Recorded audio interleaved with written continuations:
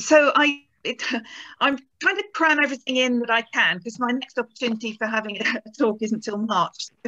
So, it's really looking at how travel has changed because of the pandemic, and just a little bit of an education on what the trends are and how, best tips for trying to organise your dream holiday, and whether it's your dream holiday or just the holiday you fancy doing next year and beyond. So let's just move on. First of all, in 2019, so just last year, tourism was worth $1.7 trillion, according to the World Travel Organization. The World Tourism Organization. This year, in 2020, look what's happened. 120 million job losses in the travel industry.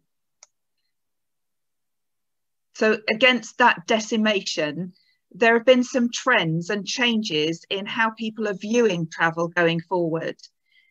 So I'm just going to talk through a couple of the trends that we're seeing in terms of post-pandemic travel.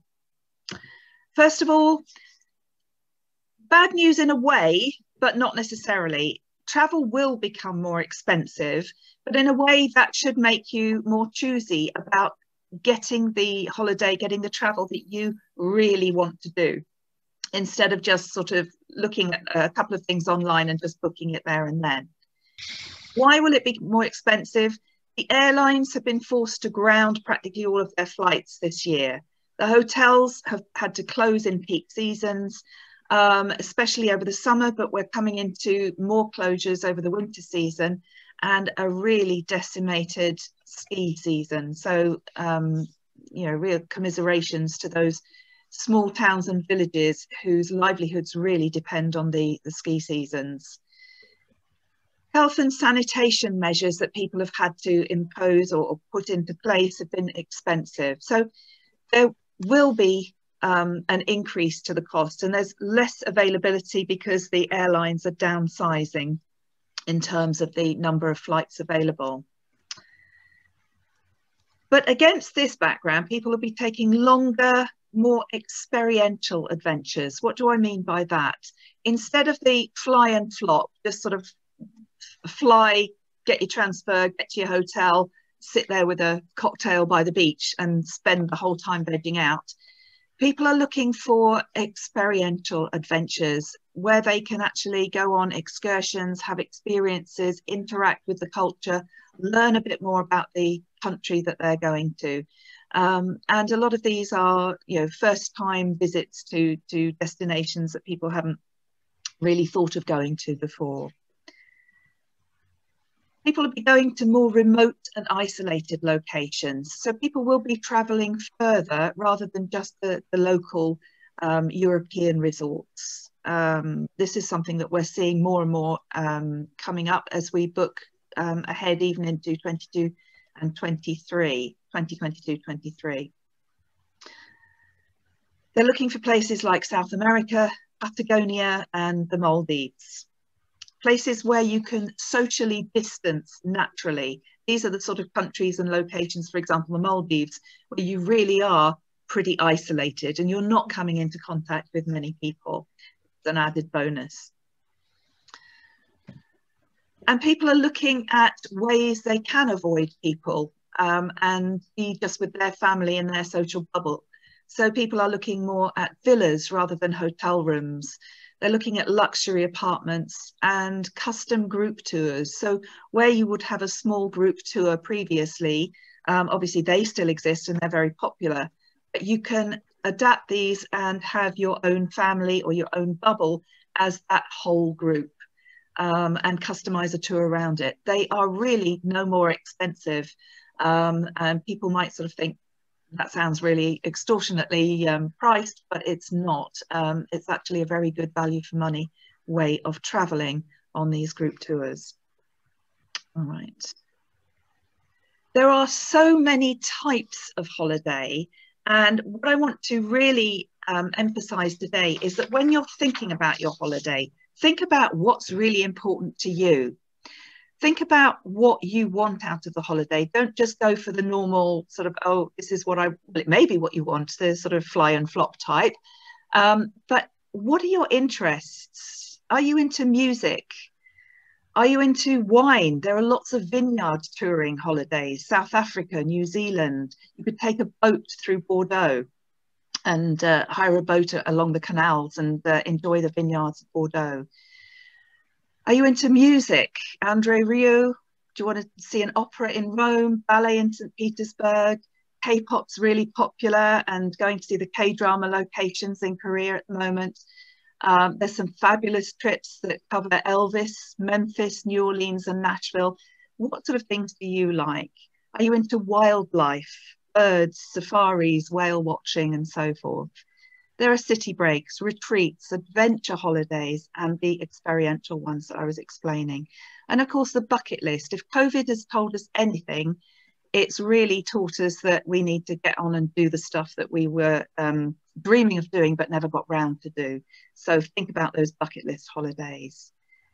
Multi-center holidays are really, really popular at the moment, where I can sort of craft together exactly what you feel like doing. So we can have, say, a week on safari, or even 4 or 5 days on safari, and the rest of your 2-week break on a beach. You can have part of the time in the city. When I went to Thailand, I did partly Bangkok. Then I did a small group tour for a few days in northern Thailand, which was absolutely fantastic. And then came back to a small island and did a beach holiday. It felt like I'd been away for ages. It was absolutely brilliant. When I came back, I was kind of riding a high. So multi-center holidays really make you feel like you've been somewhere and enjoyed yourself and just got away from everything. How do you want to get there? There are rail holidays, drive or no fly options, cruises, which again, cruises can be your sort of high type TUI cruise, or it can be way up to the Regent Seven Seas type cruise, depending on what it is that you're after. River cruises are getting really popular, sailing, island hopping, skiing, obviously.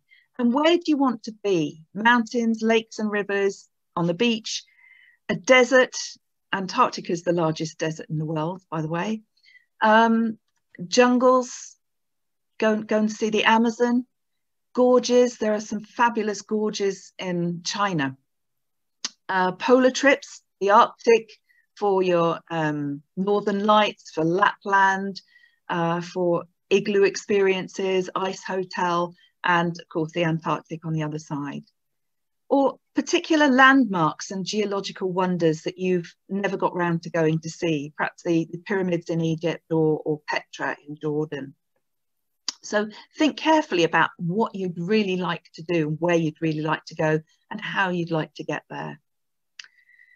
So moving on then to tips, I would say look carefully at offers.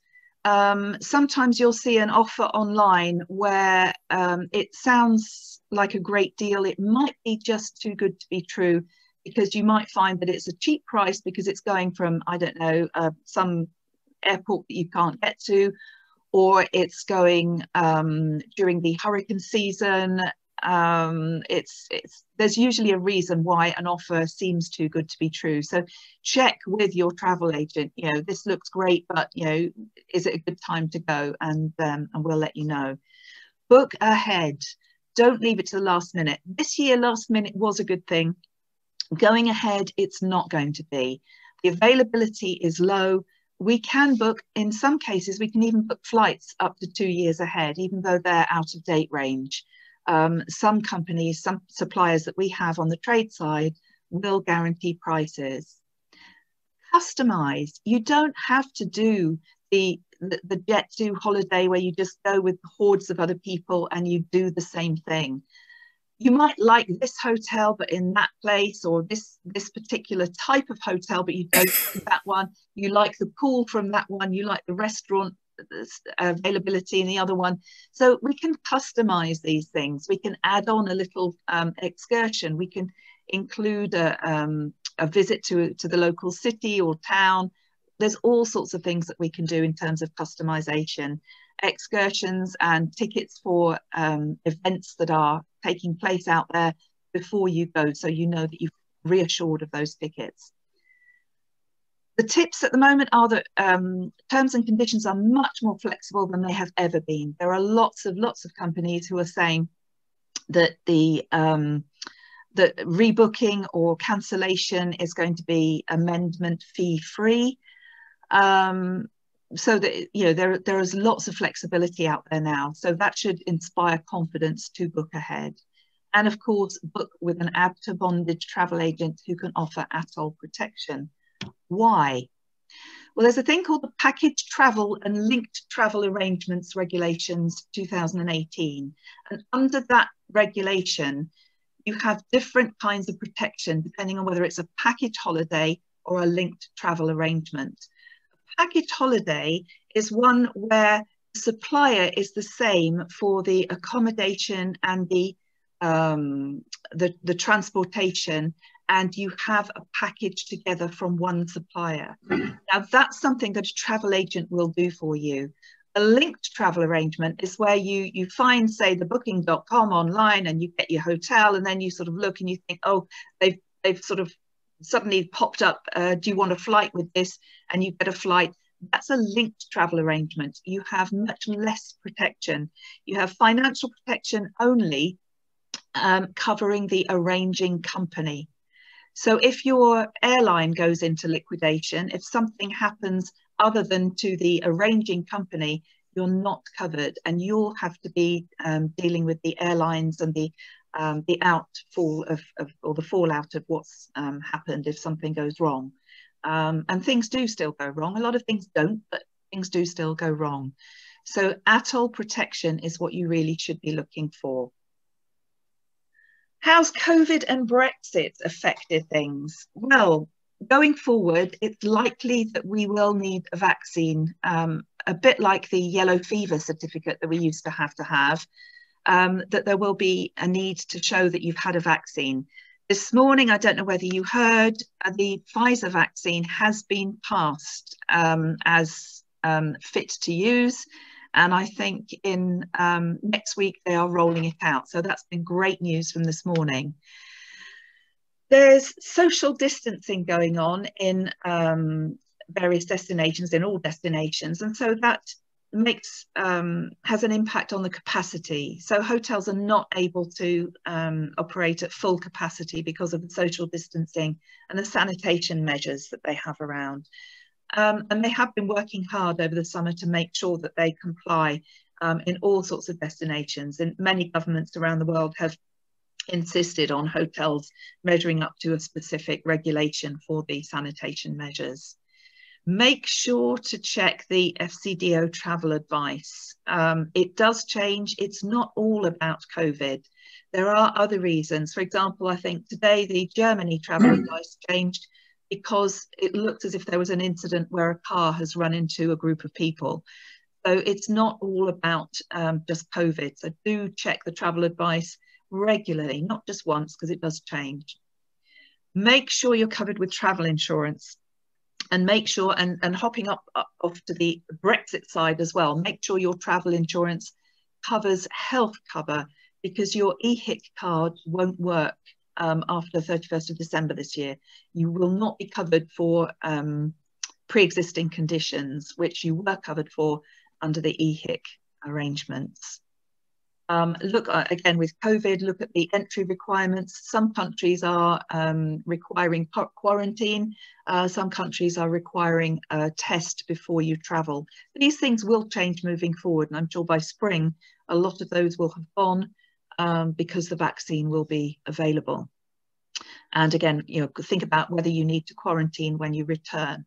Those are things for short-term measures. Going forward to the end of next year and beyond, those things hopefully will be a thing of the past. Brexit, you can't use the pet passports anymore. If you travel with your animals, you are going to need to check with a vet at least 4 months beforehand. Your passport control, you'll be in longer queues. You will no longer be able to go through the EU channels. There may be entry requirements or visas imposed. At the moment, for tourists, for the vast majority of Europe, that's not the case. but they can arbitrarily put these conditions on to us now. So do check that there are no entry requirements as a tourist, or if you're going on business. You may also need to show that you have sufficient funds and a return ticket, which is something we've not had to do before if we've been going to the EU. And if you're driving, you will need an international driving permit and a green card. So those are the things that will be changing as a result of COVID and Brexit. So in summary, consider the trends and how travel is changing. More remote, isolated and long distance travel. Choose your type of travel. How do you want to go? Rail, no-fly options, or flying? What sort of holiday do you really want? Keep those tips in mind, especially the COVID and Brexit ones, and book it with an ABTA bonded travel agent, please. That's all from me.